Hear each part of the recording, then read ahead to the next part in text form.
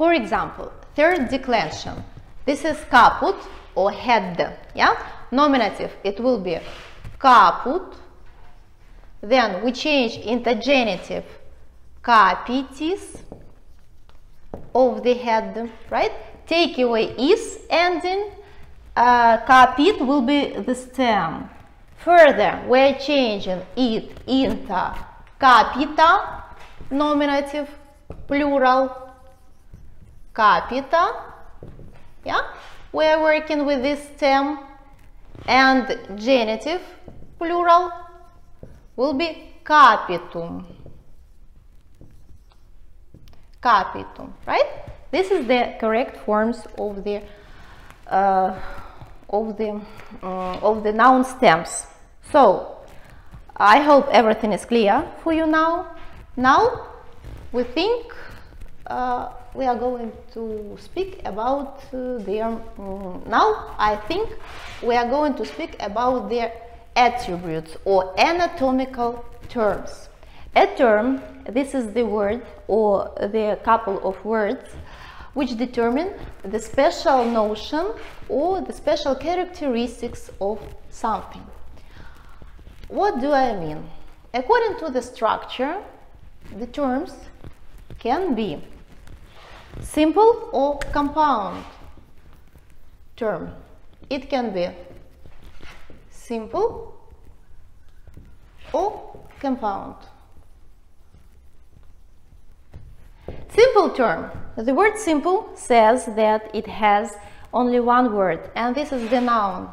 For example, costa, rib, ligamentum. This is the ligament. Caput. This is the head. So it's easy. The compound terms, they, according to their forms of making up, they can be agreed and non-agreed. And also it's very easy to understand that agreed means that something is agreed with something, and non-agreed, something is not agreed with something. What do I mean? Agreed terms usually consist of two words. These words are noun and adjectives. The noun plus adjective. Plus adjective. In Latin language, this is the order of putting the words in the terms. It means that the first will be always on the first there will be only noun on the first place. The second will be adjectives or other words. Non-agreed, and they will be agreed in number, gender, and the case. For example, linea transversa. This is the noun. The second one, this is the adjective.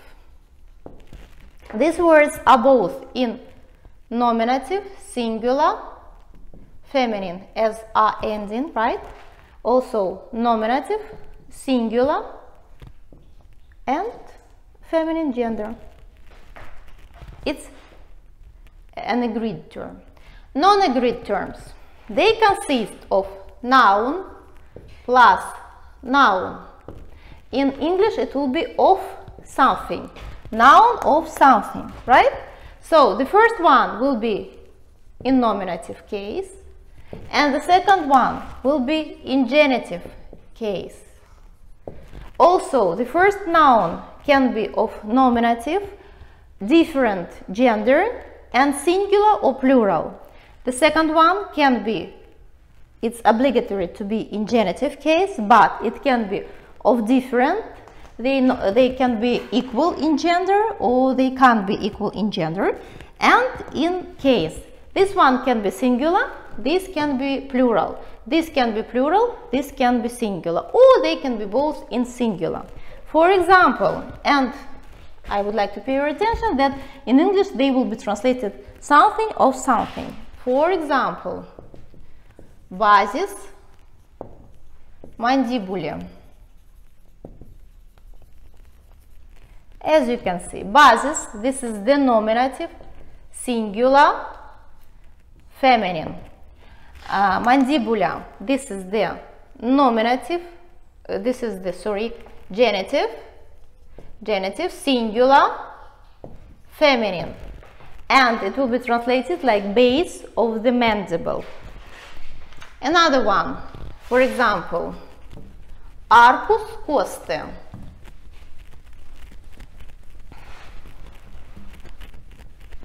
For example, arcus costae,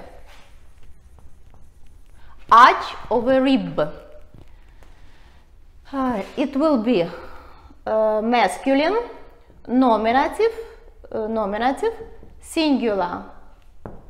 This one will be feminine gender, genitive case, and singular. Another can be arcus costarum. Castarum, we are looking the end in castarum. This is the genitive plural, right? So here we have the same masculine, nominative, singular, but here we have feminine gender, genitive, plural. So this is the example of the non-agreed terms. I also would like to pay your attention on the translation of the non-agreed term. For example, we have already known that non-agreed term consists of two nouns, right? The first one will be in nominative case, another will be in genitive case. Nominative case, genitive case. But when we translate, we can translate in both ways. For example, here we can translate like word by word, noun plus noun with of, right? For example, it will be neck of a rib. And here in another one, we can translate with the adjective. For example, it will be costal groove. But we also can translate like a groove of a rib. So these translations are synonymic, and this one is also correct. Now, I hope that everything is clear for you with the questions now I think that everything is clear for you. For example, concerning the grammar material, according to the first declension of the Latin nouns, according to the declensions of the Latin nouns, according to the terms, non-agreed terms, according to determining the stem. If you have some questions, you can ask me there or your teacher on Viber or in Discord, yeah, in the live discussion. And now I think you are supposed to read the grammar material, also additional grammar material, make some tests, make the exercises, and to understand and to be ready for the next class discussions.